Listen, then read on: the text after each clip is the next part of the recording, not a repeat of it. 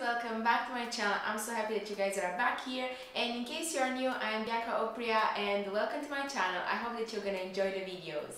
In today's video, we're gonna talk about x-rays. As you can see, we're in the radiology in the clinic, and I will show you guys my basic tips on how to read an x-ray. I won't go into much details, so I wouldn't overwhelm the whole video, but by the end of this video, I hope that you're gonna be able to read an x-ray with some basic knowledge. Let's get right into this video.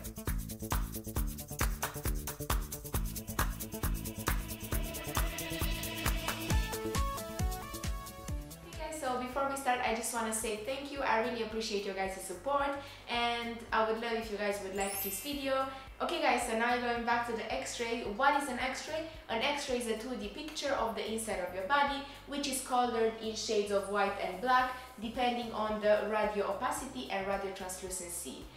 Okay, now you're gonna think, but what are those two things that I just said? Radio opacity is an object that is that dense that wouldn't allow the X-ray beams to go through it.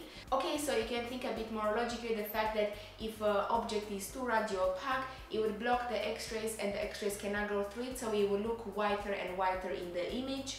And radio translucency is when the object is less dense, so the X-rays beam can go through it, and because of that we have shades of black.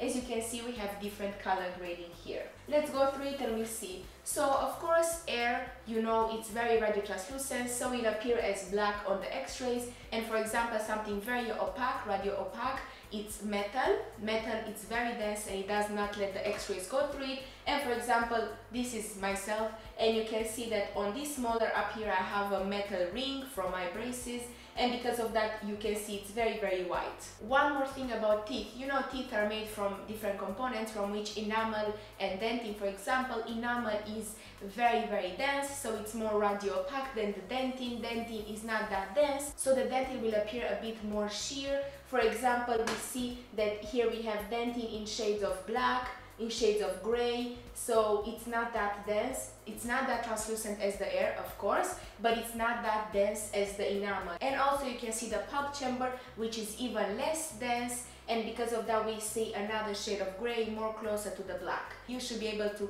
differentiate the enamel from the dentin and the pulp chamber because they're three different shades and you can see them clearly. Okay, so when we check for an x-ray, what do we look for? We have to check things to be in a normal, healthy way, or things that maybe are not supposed to be there, like for example cavities. How do we see cavities?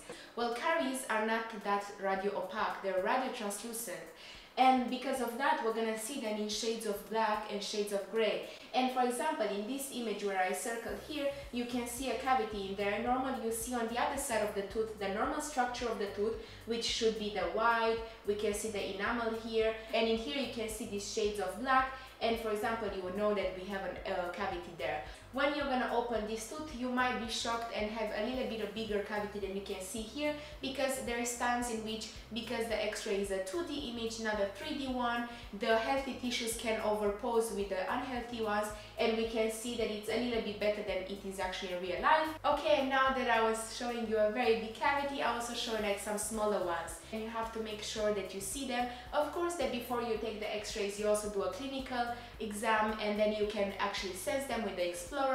For example, in here we have two cavities on both of these teeth. We have one here and one here. You can see that it's only in the enamel layer. We can see very nicely the enamel and the dentin junction, and we can see a little bit of shades of black in here, which shouldn't be there because enamel is very radio opaque, so it should have the same color all around the tooth, and we can see that we have cavities present here.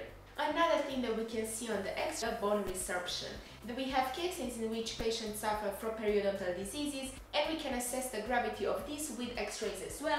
For example, in this case where the yellow part is, we should have the bone up until here, but we can observe that it's only until here, so we can see the neck of the tooth not being covered by bone, so this is a big bone resorption. As well as on this side is the same thing, it should be up until here, but we see it on the x-rays it's only until here.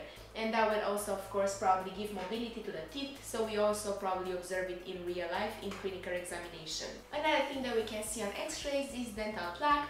For example, in this case we can see it is very radio opaque, so it is easy for you guys to see it on the x-ray. We have it here, for example, which we also observe in here more. We see bone resorption, and as well dental plaque. Probably the person suffers from some periodontal diseases and probably he needs some subgingival cleaning. One of the last things that I will show you on the x-ray, we can observe also metal crowns. For example, in here you can see it's a metal crown. It's very radio opaque. It's basically just white. And with that being said, guys, this is the video for today. I hope that now you are able to read an x-ray by yourself, at least the basic notions. And I hope that you enjoyed this video, and if you did, I would love if you guys would like it. That would help me to see that you guys are enjoying the content that I'm putting out there. And I hope that you have a nice Sunday, and I'll see you next one. Bye guys!